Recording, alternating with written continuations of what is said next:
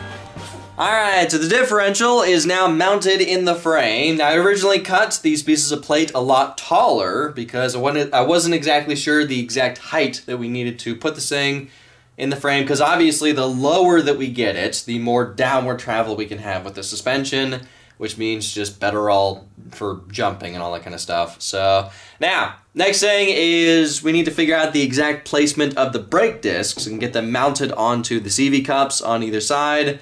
Right now I'm soaking the brake discs in vinegar to try and get rid of all the rust on those things. So tomorrow I'll come back and hopefully all the rust is gone. Then we can, figure out the exact placement and get them welded and bolted onto the CV cups. Alright, so these brake discs have been sitting in this vinegar for 12 hours. Hopefully it took off most of the rust. Doesn't really look like it did much, but yeah, let me wash these off outside and then I'll take a wire wheel to them and see if it helps get off the rust.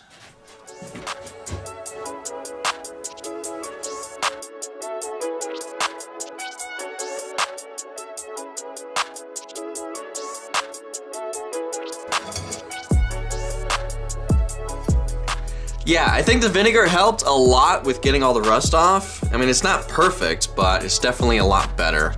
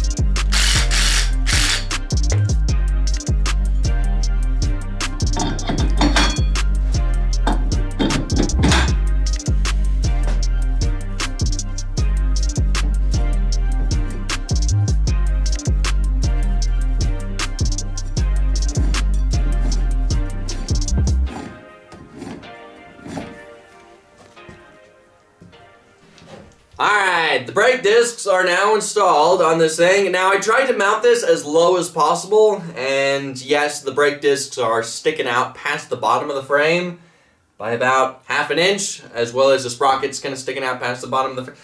Well, I tried to mount this thing as low as possible to give us a little bit more downward travel of the suspension, and also make it to where we can mount the engine a little bit lower because the muffler's gonna have to go right here. So I will be putting a skid plate on this thing, so I'll put a skid plate under this as well to protect it so it doesn't get hit by rocks or anything. But yeah, just the lower we can get this, the lower we can get the engine, and the more downward travel we can have of the suspension. So now, next thing is let's get the CV axles installed and kind of tacked into place, and then we can figure out how much suspension travel we have with this new setup.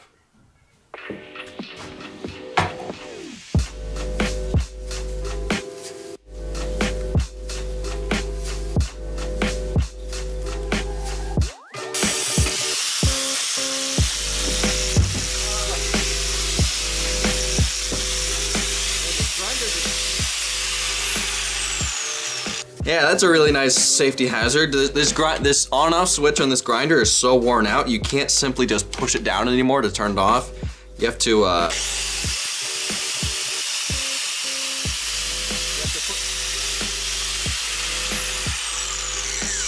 you have to put your finger under here and pull it up to get this thing to turn off. It's a really nice safety hazard.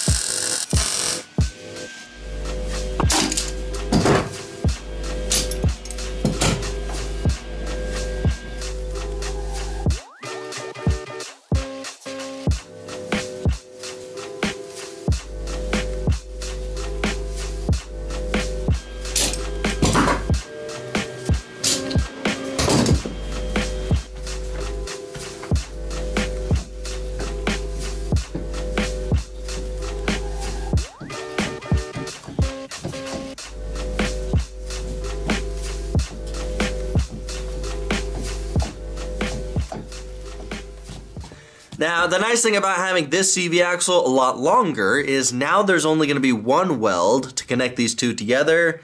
Now, I kind of feel like I have to say this is only temporary. I will be putting a giant chamfer on both of these and then doing a 100% TIG weld to connect these two together, but I only tack this on in place just so we can calculate the amount of suspension travel that we can have.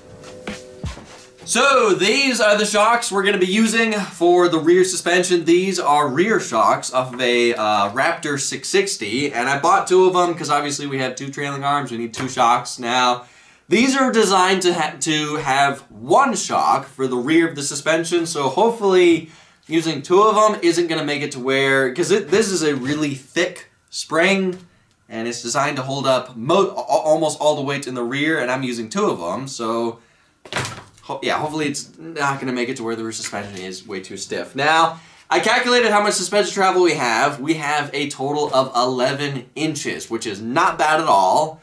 I measured how long the trailing arms are. This is the heim joint, this is the tire, and this is 11 inches of travel from here to here.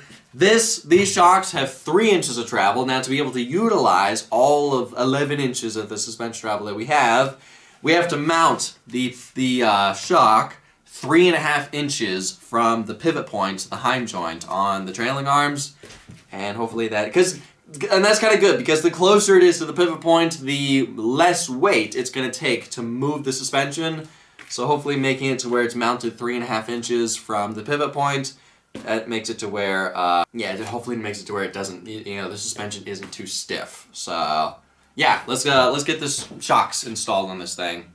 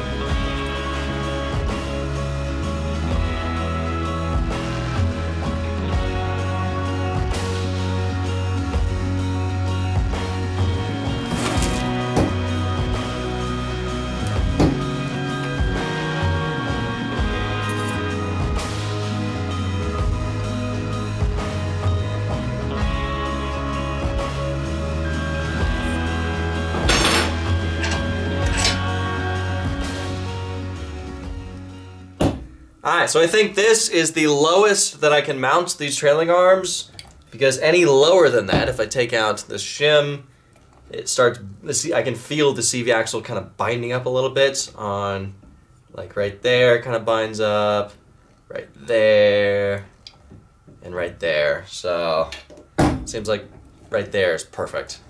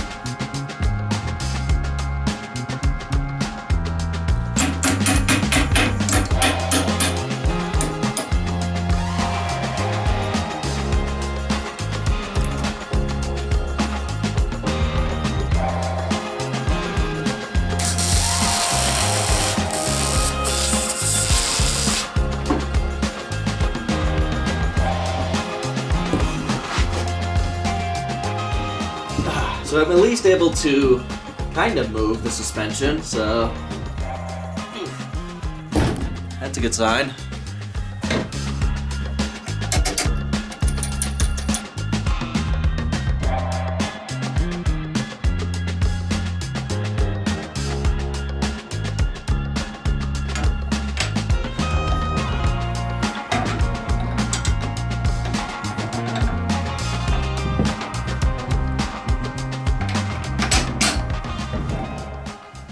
Alright, now let's check how much suspension travel we have. So that's actually not that bad. For how compact this whole setup is, that's actually not that bad. Let's check to make sure that these do something. Not as much as the front, that's all the way soft, and then all the way, that's all the way stiff. I mean, it's still, you can definitely tell the difference, but it's not as much as the front.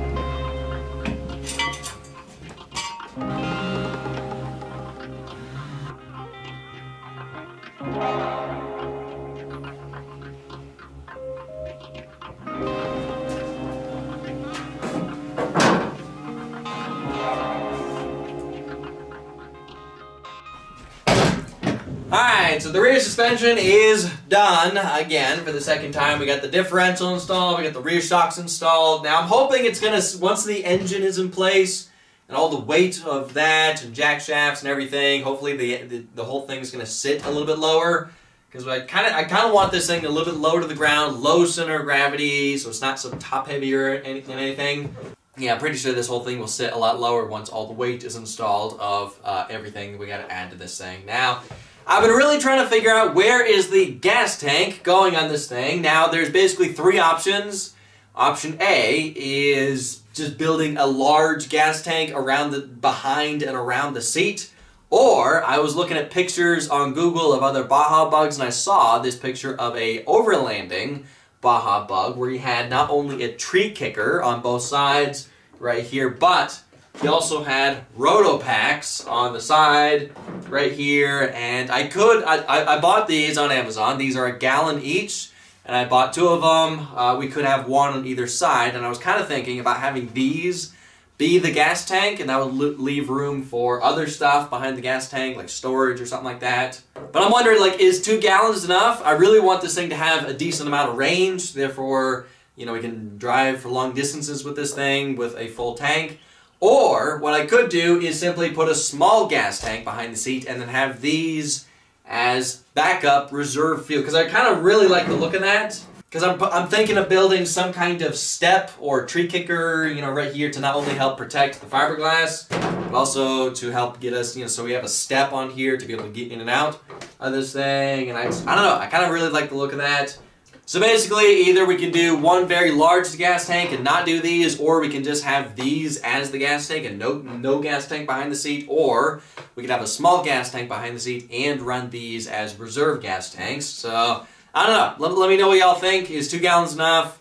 Or should we just kind of make it easier and just build a really large gas tank behind the seat and just have one gas tank and that's it. So anyway, next video of this project, we get to finally start working on installing the engine on this thing. It's going to be kind of really a challenge to get everything to fit in here, because not only does the muffler and the expansion chamber have to go back there, but also the jack shaft, the CVT, we have to figure out where that's going. So it's going to kind of be really cramped back there. And it's going to kind of be a challenge to get everything to fit back there and everything. But anyway, guess that's it for this video. Thank y'all for watching. I'll see ya in the next video.